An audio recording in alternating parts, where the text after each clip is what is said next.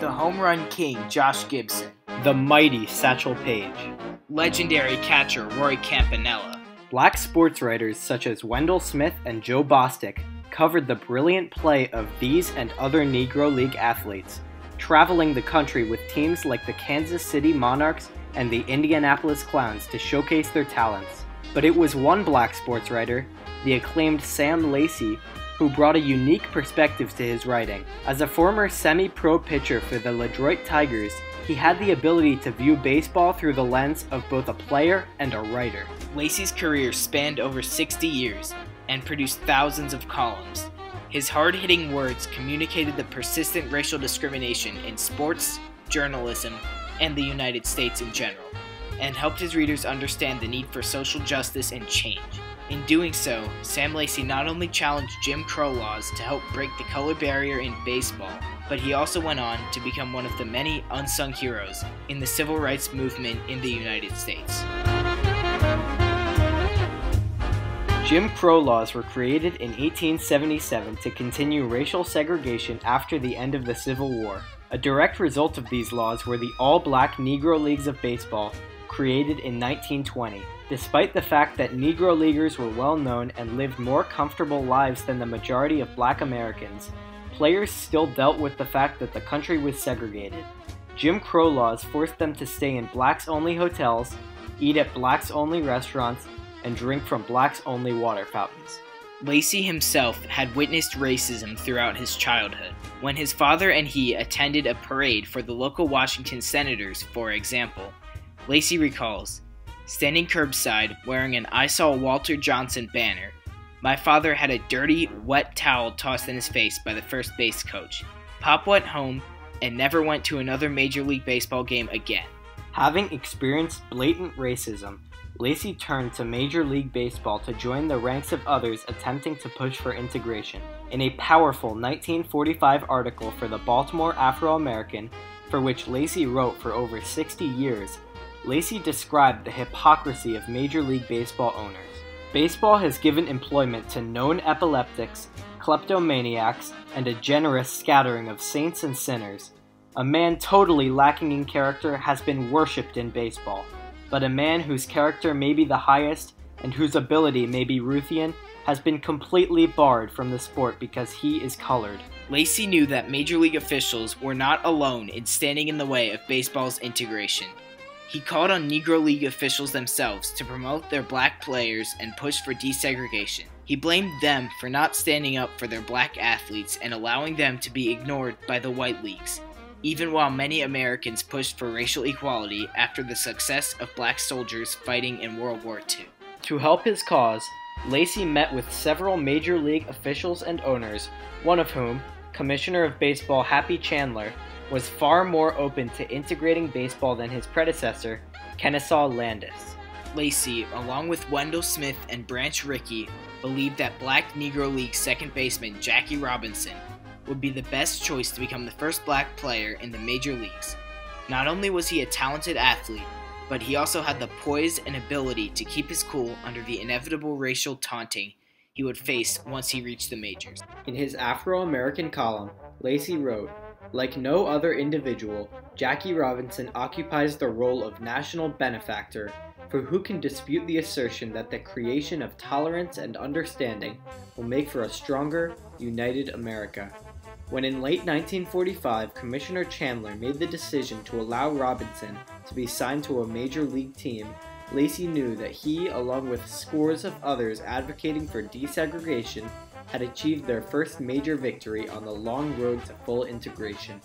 Lacy's unrelenting years-long campaign was finally successful. Lacy fully realized the momentous turning point in civil rights history during a Dodgers game in 1948. During the playing of the national anthem, Lacy looked toward the dugout and later wrote, "In each group, at long last, were the men who had been selected on their merits as ball players and without regard to race, creed, or religion." Lacy knew, though, that more battles remained. In another column, Lacy stressed the blatant discrimination black players still faced. "I witnessed 3 of the world's finest ball players riding a Jim Crow taxicab to a colored hotel, far removed from the plush quarters of the chase, because their skin is a darker hue. Eventually, black players were allowed in the same hotels, but as Jackie Robinson's teammate Carl Erskine recalls, we had 6 black players, and when the Chiefs finally said yes, they could stay with your team, but the dining room is off limits to the black players. They'll have to take room service. Well, what a kick in the teeth that was. Traveling with the team day after day, week after week, for season after season, had its advantages for black journalists like Lacy. When you live with somebody, it's entirely different. And when you spend time with one another, you get to know them a lot more. And you learn things about them that there's no way any white writer, any white reporter would have known. Not only did Sam Lacy assist in crossing the color line in baseball, he helped break through journalism's color line as well. For example, in an incident early in the 1947 season, Lacy was denied entry into the press box. Instead of being compliant, Lacy boosted himself on top of the press box, where he covered the entire game. To support their fellow sports writer, white journalists joined him. Lacy was, after all, respected by all his fellow journalists. He was a real gentleman and a good professional in his field, and he was well respected. The respect of his fellow journalists and his sports writing abilities earned Lacy numerous awards and accolades. In 1948, he was one of the first black writers elected in the Baseball Writers of America Association, and he was inducted into the Journalists Division of the National Baseball Hall of Fame in 1998. My presence here and the presence of Wendell Smith in 1993 should, I hope, impress upon the American public that the Negro press has a role that should be recognized and honored. Lacy's legacy as a pioneering journalist and civil rights advocate lives on in the many figures who have followed in his footsteps.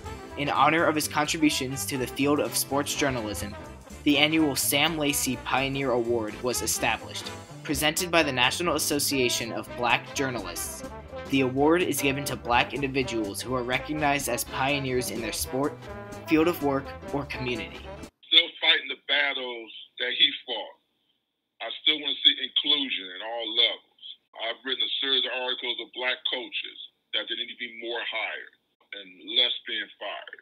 Those are things he challenged. Now that baseball season is starting, I'm challenging why there's not more blacks in baseball, not just on the field, but in the dugout, as managers, as coaches, in front office. The trend in sports writing, as in all journalism, has turned digital. There's different platforms now where, we could groom a new Sam Lacy, but he wouldn't be writing for a newspaper, he'd be writing for a website. Today, the power of Sam Lacy's spirit can be seen in online websites such as The Undefeated, which covers sports as well as social justice issues and racial equality, and MLB Bro, which covers black major league players in its podcasts and displays their playing highlights on its website. During a time when much of America thought of blacks as inferior to whites, Lacy wrote provocative and hard-hitting accounts of baseball, pushing for change and equality, showing Americans that it was possible for blacks and whites to come together to attain a common goal. So significant was his contribution to the sports world that Lacy had been called the Jackie Robinson of sports journalism. Former Giants general manager Ernie Accorsi agrees. But in journalistic sense, he should be remembered like Jackie Robinson's remembered. It took a tremendous amount of courage to take the stands that he took. And not only did he take those stands, but he established so much credibility and respect across racial lines. I think he transcended sports. Dr. Martin Luther King Jr. once said, "Jackie Robinson made my success possible. Without him, I would never have been able to do what I did." And it was journalists such as Sam Lacy who made Jackie Robinson possible. Through his unrelenting campaign to integrate baseball, through his ability to communicate the humility, humanity, and dignity of these black athletes to his audience, Lacy helped open doors to everyone. Baseball, the all-American sport, delivered this message to a country on the brink of change. Lacy continued to write for the Baltimore Afro-American until his death at the age of 99. His last article was written longhand on his hospital bed in 2003, proof that this hero of the civil rights movement never gave up the fight.